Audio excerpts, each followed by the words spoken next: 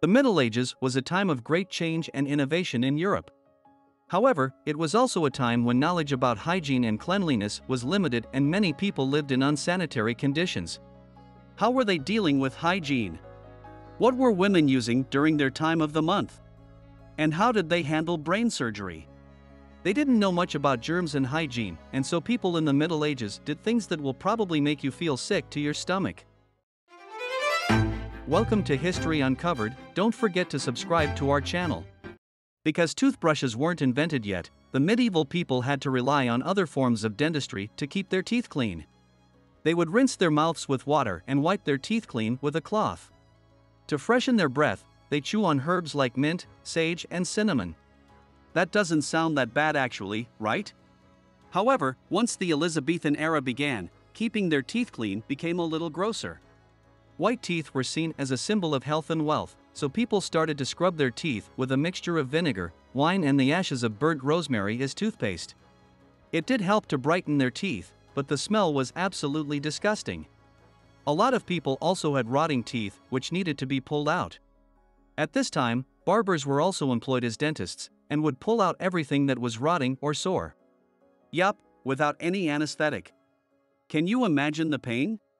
But women had to deal with other things besides dentistry. They had to deal with discomfort during their time of the month, without any pads or tampons we have nowadays. So what did they use during their period? Since clean, sanitary tampons and pads weren't available, women had to use something a little more natural to absorb their flow. Especially the women from poor classes had to use moss to soak up everything. They just went into the forest, got some moss, and let it absorb their flow. Could you imagine doing that nowadays? At the time, physicians believed that it had antiseptic qualities. Since they believed that menstruation was considered dangerous and poisonous, they thought that moss would be the perfect thing to use. It was also widely available, but moss was also reusable. You just had to squeeze out everything and it was ready to be used again. Gross, right? An interesting thing to know about the Middle Ages is that they liked to use their pee for lots of things, like a lot. They used it as a face wash, and it was believed to have antiseptic qualities that made it perfect for cleaning wounds. Gross, right? But did you know that it was also used for washing clothes? Now, they didn't wash their clothes very often, so they often used water and some herbs to make their clothes smell a little better. But they wore their clothes for days and sometimes even weeks on end. King James of Scotland would even wear the same clothes until they fell apart. To remove stains and dirt from clothes, they used a mixture of ashes, crushed green grapes, lye, and chicken feathers, and, yes, urine. Imagine what that would smell like. Talking about pee, you probably know of chamber pots. In the Middle Ages, plumbing wasn't invented yet, so they didn't have toilets as we know them nowadays. Instead, they had a chamber pot that were often kept under the bed in case someone needed to do his business during the night. Someone just squatted over the bowl, pee in it, and then put it right back under the bed.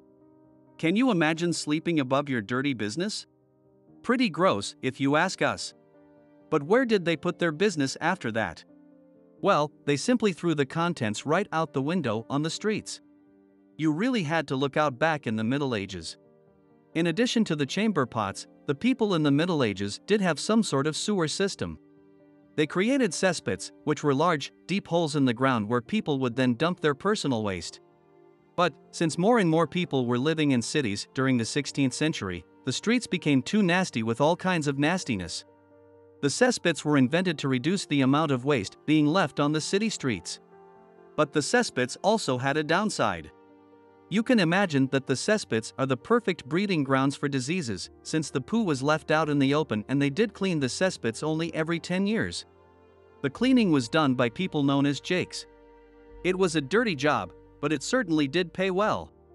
To reduce the risk of contamination and infection, we now understand that maintaining a sterile atmosphere is crucial while practicing medicine. But back then, people held a slightly different set of beliefs. In most cases, doctors would not wash their hands before operating on a patient, and they would hardly ever clean or disinfect the surgical instruments they used in between operations. To be fair, the water at the time was not the best to use. It was kept in lead-line tanks. Due to the lack of understanding about germs and microbes at the time, doctors did not link the number of postoperative deaths to the presence of these organisms. Knowing that the equipment being used on one individual had likely already been inside the body of many others before them, and hadn't even been cleaned, is fairly disgusting. In fact, it wasn't until the middle of the 1800s that hand-washing before an operation became standard practice after Hungarian Dr. Ignaz Semmelweis identified a link between doing so and reducing your risk of contracting an infection. One of the most well-known medieval practices, and undoubtedly one of the most unsettling, is this one. Blood was taken from a person during the bloodletting procedure in order to treat an illness. Leeches were sometimes employed to remove the dirty blood in order to make the subject well again, or an incision may be made into a person's vein and blood allowed to trickle out into a basin. The ill bodily part was attached to the leech, which fed until it became fat enough to slip off. The four humors, which doctors believed combined a person's body, were balanced by doing this. Leech use and bloodletting were so typical that many individuals would perform them on their own, without consulting a physician, just because they thought it would make them feel better. In reality, we are aware that losing a significant amount of blood weakens you rather than strengthening you. In the medieval era and beyond, wearing a wig was a sign of money, style, and beauty. Particularly in 18th century France, wigs frequently became so intricate and heavy that carrying them around hurt both men and women's necks. These wigs may have appeared expensive, but they were actually quite unpleasant. They were created with highly combustible animal fat to maintain their shape, and they were also a large host to lice. While it's customary for people to take their hats off before they sit down to a meal today as a symbol of respect, in the medieval era, doing so would have resulted in a shower of lice falling upon the table. While many people attempted to prevent this by shaving their hair short or keeping it long, the lice felt just as at home in their wigs, which were composed of either human or animal hair, and so they were unable to be removed. How could we expect physicians in medieval Europe to be better at dealing with issues of the mind when we already know that they weren't exactly informed when it came to matters of the body? Trepanning involves drilling a tiny hole through the skull to expose the brain's outer membrane, relieving pressure and curing the patient of conditions like mental illness, epilepsy, and migraines.